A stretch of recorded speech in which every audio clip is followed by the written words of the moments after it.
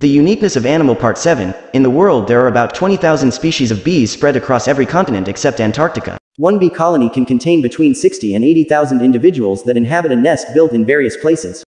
When mating, the testes of the male bee will detach and implant in the ovary of the queen bee, which will cause the death of the male bee once the marriage is over. The queen bee has a brownish-black color with a larger body size and 1.5 longer than the size of the worker bees.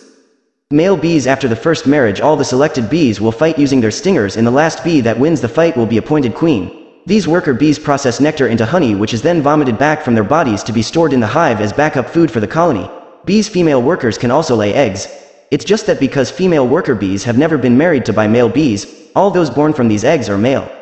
The bee's role is to transfer pollen between flowers so that pollination occurs in fruit plants, where there are about 1,000 consumption plants, both private and commercial gardens, all of which require the role of pollinators to produce them.